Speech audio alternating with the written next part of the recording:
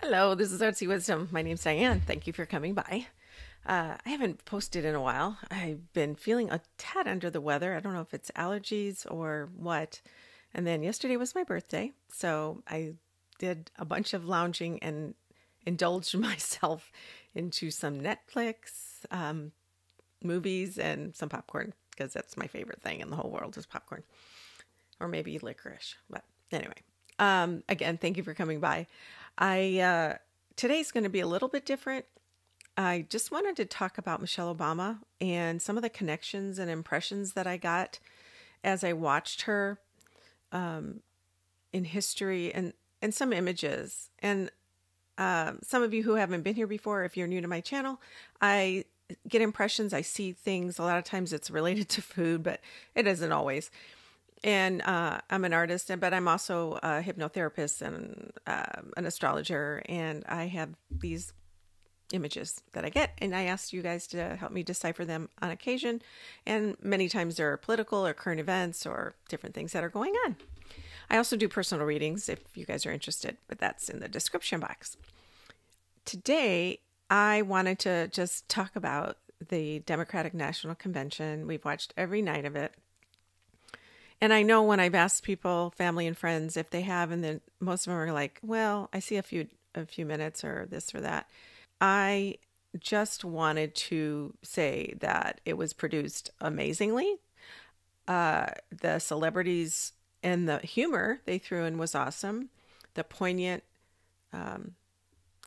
serious, and heart-wrenching stories were also so helpful to draw people in to understand what their goal is. The idea of freedom, flag, family has just been elevated. Anyway, that's another video. But today I was just going to talk about Michelle Obama. She and Barack spoke, I think it was Tuesday or Wednesday. I forget. Maybe it was Wednesday. And I know people have talked about her in that suit. It was like a warrior suit. Kamala and Tim are calling themselves the Joyful Warriors, and a lot of the theme in many of the speeches was about joy and bringing a positive attitude and positive outlook in life for Americans, because we've been like a cigarette butt just dug into the ground with the heel of somebody's shoe, and it's just like trying to get ourselves back up again and feel the pride that we used to feel for ourselves and globally, because I know people are all around the world really react and are nervous for our election, and it really affects everyone around the world in some way or another. So when I saw Michelle, I love this suit. And I was like, she's got amazing arms. I know that was the thing when they were in the White House. People talked about her arm workout and how she did that. She just has beefy upper arms, and they're amazing. So she was showing them off. But the silhouette of her outfit was structured, kind of sharp. The lapels, I don't know if anybody knows, the lapels were kind of, instead of here, they were crisscrossed. And I couldn't pull off those shorter pants because I have stubby legs, but she's like Amazon woman, so she's very tall, so she can, and she's thin. But the energy that I got from her was a fighter. She's from South Chicago. Her family's South Chicago. At one point, I didn't read her book, but so this is limited information that I have, but I know people have seen her in person and said she's amazing. My brother actually was on a board with her at a hospital. He said she's exactly like she is there. There's no airs to her. She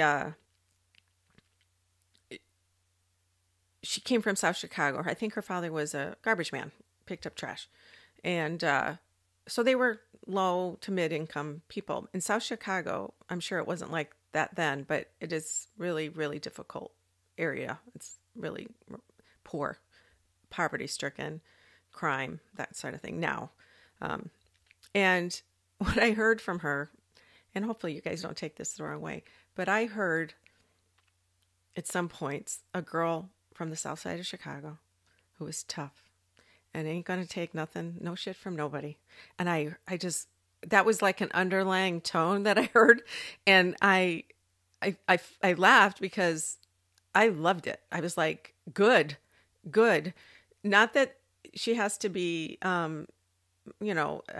she can be tough and be smart, which she is, and eloquent and articulate and forceful and fierce. And that's the word that came out of me when I was thinking. Inspiring, also super inspiring, but fierce. I saw her as a warrior. And that's the theme kind of in this campaign. But I imagined I saw her as a warrior, and sometimes I see people as food. In her case, I did not. I saw her standing there with a staff or a trident, something, and she is like a soldier that is standing her ground and is not taking any shit from anybody, any guff. She is like holding the line, and she's asking, and she was saying, it's your turn. Now we have to do something because we can't just let it ride. Things are not going to be the same. We think that he can't win, or they think that he can't win because of this energy. There's no guarantees, and most likely we are going to have to pull every vote. It's going to be a close race. So she was trying to inspire us and tell us, like a leader and a warrior and a soldier in a platoon, whatever it would be, to a legion, is to get it together. Let's go. We've got to do this. You can't wait till somebody comes to your door. You can't wait till you get a letter in the mail. You can't wait till you get a phone call. You have to take action, which I just felt. I know she's a Capricorn, which is a pretty, Capricorns tend to come into their own later in life, although she and Barack are my age. In fact, he's born in the same year as me. I don't know about her, but she's growing into that sign and that seriousness that she is. But dang, it was so good. But what it put me in the mind of also, a couple different images. First of all, Joan of Arc. And I know Joan of Arc was a young girl, and she was fighting for the French. And I think she's the patron saint of France, against Charles VII in the 1400s. And she felt it was their divine calling. And of course, a year later, she was burned at the stake as a heretic because as women get put into the witch or the enemy or the hysterical category or something that we get labeled as because you couldn't possibly be powerful. So we need to treat you as less than and smaller. So eventually the French and the English got together, I guess, and collaborated and decided she was a heretic. She was burned at the stake. So she did die as a martyr, but I saw her as this fighter, this young woman fighting with all these men, leading armies against Charles VII in England. Yeah, Charles VII in England. And they won. So that was one. The other one I got was Boudica. And I don't know if you guys have ever heard of her. She is, like, before she was like a part of a Celtic tribe up in England when the Romans were coming and taking over England in like 60, AD 60, 61. And her husband had an agreement. He was like the leader of I don't think it was a kingdom, but then it was a tribal area. And they were like Anglo-Saxons, Gauls, and Celts, the group of like that. But everybody lived, and it was fine. And then he had an agreement with the Romans that he would, that would be okay. He was in alignment with them, not specifically, but he said, we're going to take this area. You guys can do what you want. We're going to be here. Well, he dies, and then the Romans promise, well, that's okay. We're going to not control your area. It's going to be fine. Well, ended up they didn't do that. They betrayed them, and they came and pillaged and killed, went after the daughters and raped and murdered. And anyway, Boudica was the wife of this king or leader that died. She rallied and she inspired and spoke and gathered momentum to fight the Roman soldiers, the Rome that took over everywhere in Europe, that was coming up there to take over that land. They had left. The general had left, so she was able to rally all these troops from everywhere. They fought them off. This woman in AD 60 fought them off and killed 70,000 of the Roman soldiers. And then the British people who were aligned with the Roman soldiers, because they all became Romanized, and the emperor there. So I saw her, and I'm going to show a picture of Boudica too. And I think I remember her shoulders being shown. And that's what it reminded me of. All of these strong women and the divine feminine. This is another thing that is reminding me. Kamala's part of that is the divine feminine is rising, the goddess energy from Gaia, the earth, which is the original mother. The earth is our mother. And she feeds us. She heals us. She supports us, gives us life, water, all of that. The earth. The earth energy is rising up, and the divine feminine is growing and growing and growing in the world. All of these things are a reminder that we are on a trajectory of the female strength. You know, I see that there will be some bumps in the road. There is always a pushback. The masculine and feminine energy, there's always a pushback, as there has been for different things over the years that change, because change is scary. We all know that. Change is very scary.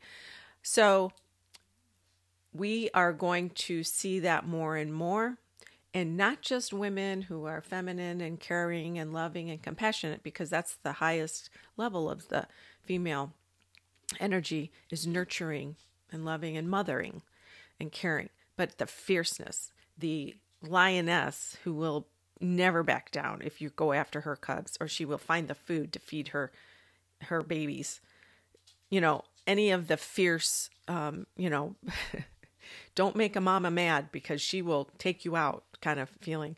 And that's the feeling I get, is Michelle Obama is that person. That she embodies that to me. I mean, I told you about Joan of Arc and Boudica and the history, but I feel like Kamala is a version of that as well as that. So I just wanted to share those images and how they connected, and I'm very excited, very hopeful for the future, regardless of the convention, which I said I'll talk about later. But this energy around us that's circling us, that's embedded into our culture now and our society. The people from the 60s are growing up. They, Kamala and Tim Walz are born in 64. That's what triggered all the 60s movement, all the big changes, all the upheaval. And they were born with some of those energies in their birth chart. So they're bringing them into the now. So the changes, but it's changes for good, because in the 60s, they wanted to leave that old warmongering, old ways of doing things, and they wanted to, flower power and peace and love and all that.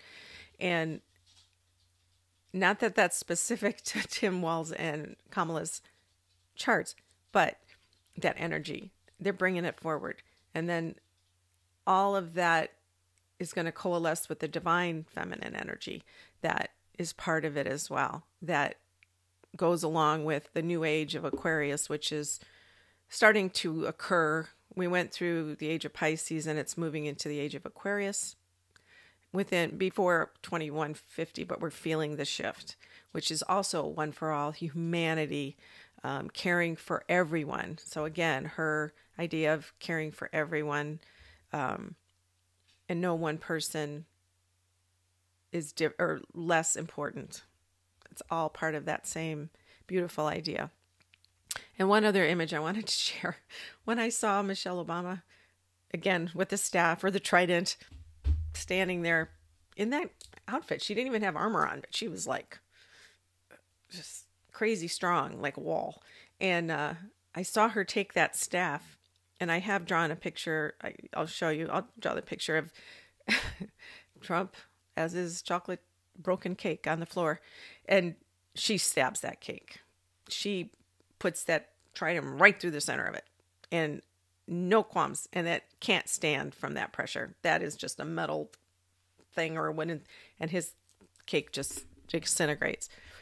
So overall, I felt just so encouraged, inspiring words, but also the way that she asked us to get stuff done and to get out there. And I just feel like we're finally being led by people that care, at least a little bit. And women, the feminine is part of that, I think. All right. Well, thank you again for following along on my tangent and all that, all my stuff that I go through in my head. I also wanted to ask if any of you, I've lost some subscribers, and if I have just lost them, fine, that's fine. But just check to make sure you're subscribed still. Sometimes they pop off depending. All right. Thank you. Till next time.